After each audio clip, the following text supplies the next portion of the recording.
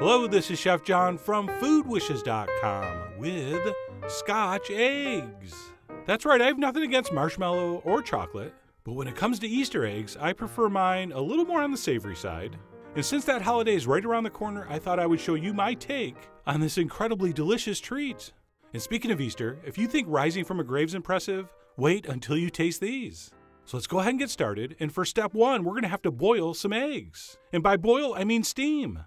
So what we want to do is place a saucepan with some kind of tight-fitting lid over high heat and bring just about a ½ inch of water to a boil. And once that happens, we're going to carefully, very carefully, place our eggs into the pan. And the reason you want to place them in carefully is because if you make a little hairline crack placing them in, they might burst open while they steam. So be careful.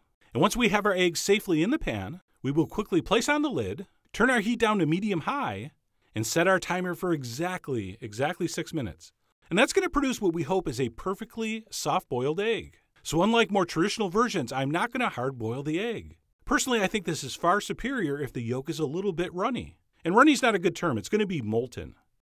And as soon as that timer rings 6 minutes, we're going to quickly move that to the sink and hit those eggs with nice cold water to stop the cooking process. So this initial blast of water kind of stops them from cooking any further. And then we'll add some more and let them sit in that cold water until they've cooled down.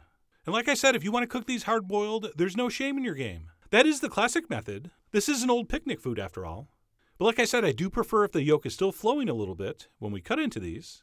But regardless of how far you cook your eggs, once those have cooled down, we will peel them. And one nice thing about this steaming method, other than you can get pretty precise levels of doneness, the eggs tend to peel very easily. So we'll peel our eggs, and then one minor but important step before we move on, make sure you dry your eggs off on a towel. All right, wet eggs are slippery eggs, which could cause a problem when we try to wrap these with our sausage mixture. All right, so we'll peel and dry off our eggs, and we'll set those aside while we move on to mix up the aforementioned sausage mixture. And the base for mine is going to be some sweet Italian sausage that I'm going to remove from the casing. And please note, any ground raw sausage mixture is going to work here. So this is just what I'm going to use, because I like all the herbs and spices in the Italian sausage blend, the fennel, the garlic, the pepper, etc. But of course, we're going to doctor it up a little bit. So I'm going to give mine a nice healthy shake of cayenne. And I assume many of you true believers will do the same. And then I'm going to give it a nice big pinch of freshly grated nutmeg. That's going to give this a very, very subtle kind of breakfasty sausage aspect. And then last but not least, as far as the spices go, we'll do a pinch of dry mustard. And once that's in, we'll take a wooden spoon and give this a good mix. And you may have heard me say this before. Don't just space out or daydream. Think of things you may have forgotten or things you may want to add. And it was right about here when I realized I have some chives to use up, which would be perfect in this. So I stopped, tossed them in, and kept mixing. And had I just been staring out the window at that cloud shaped like a boot, I probably wouldn't have thought to add it. But anyway, we'll give that a good mix. And by the way, I'm just doing 4 eggs here. This is actually enough stuffing for 6. But don't worry, as usual on the blog, I will have all the exact measurements. So we'll mix that up. And once that's set, we can move on to putting these things together. So what we want to do at this point is take a perfect amount of sausage mixture and place it down on top of a piece of plastic wrap. And as you can see, it's kind of in an oval shape. And then we'll fold over the plastic and kind of press that down with our fingers. I don't know, somewhere between 1/8 and 1/4 inch thick. And once that's been accomplished, we will place 1 egg in the center. And you didn't forget to peel it, did you? That will cause problems. So we'll place 1 egg down on our sausage. And then we will carefully gather that up in our palm and kind of scrunch it together like this until we're able to pull off the plastic. And then very critical, make sure you have a bowl of cold water next to you, because really the only way this is going to work is if your fingertips are damp. So you see me dipping the fingers from both hands into cold water, and that's going to allow us to slowly but surely work that sausage meat around the egg until it's sealed. And it's not easy to see, but it will be easy to feel. Where there's extra sausage meat, you kind of push that towards the opening. And eventually, by pushing, smushing, and smearing, your egg should be completely encased in a fairly even layer of sausage. And again, the wet fingers are key. So just like you've heard me say when we make meatballs, wet hands make smooth balls. And it's really the same thing here. So I went ahead and encased my 4 eggs in sausage, at which point they're ready to bread.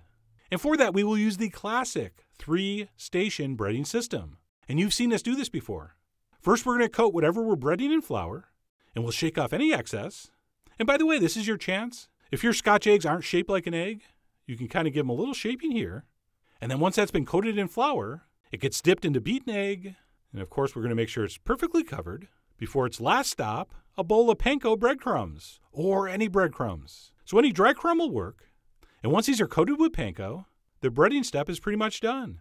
And you'll notice I'm using the classic dry hand, wet hand method, which means only one of your hands touches the egg. The other hand only touches flour and breadcrumb. That just makes everything way easier and much less messy. And then once all our eggs are breaded, we have a decision. We can fry right away, or these can be refrigerated until ready to fry. And yes, you can definitely make these the day ahead. But anyway, let me go ahead and cook one right now. Otherwise, the end of this video is going to be very disappointing. And to do that, we're going to carefully lower our Scotch egg into 350-degree oil and deep fry it for 5 to 6 minutes. And one more thing we'll discuss on the post is how to determine how long you should cook yours. It's going to depend on how cold these are when you decide to cook them, but also how runny you want your egg. But anyway, I fried mine for about 5.5 minutes, at which point we'll pull it out and we'll transfer that onto a rack where we really want to let it sit at least 5 minutes before serving, which is not going to be easy because that looks incredibly enticing and almost worth risking third-degree roof-of-the-mouth burns. But please resist, let it sit at least 5 minutes. That'll give you the perfect amount of time to make a little dipping sauce if you want. So I let mine sit for about 5 minutes before placing it on a nest of arugula, and I served mine next to a little mustard aioli, which I really should give you the recipe for sometime. Actually, you know what? I'll give it to you now. It's half mayo, half Dijon with a shake of cayenne. And that Scotch egg, or at least my take on it, is done. Which brings us to my favorite part, the cutting open of the egg. And fair warning, there's no way you can unsee this. So let's cut in.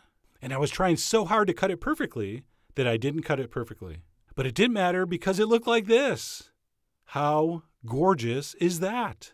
And like I said, while you can hard boil these, for me the key is to keep that yolk a little bit soft. Like I said, runny's not the right term. It's more of a molten yolk. And then because the inside of eggs don't come seasoned, I am going to give that a little bit of salt and freshly ground black pepper. And that, my friends, in addition to being absolutely gorgeous, is one of the best things you'll ever eat in your life. And by the way, fun fact, they say this was not invented in Scotland, but it actually comes from a North Indian recipe that translates to narcissist meatballs. And when I heard that, I was like, what does this have to do with me? But anyway, just a little historical tidbit. And while these are absolutely fine plain, I do think a little sauce is a nice touch. And because of our molten yolk, it's almost like you get two sauces. This is just a stunningly delicious thing to eat. So everybody knows what a great job Scotland does with the whiskey and the tape. But I think this Scotch egg deserves just as much love. So I really do hope you give this a try. Head over to foodwishes.com for all the ingredient amounts and more info as usual. And as always, enjoy.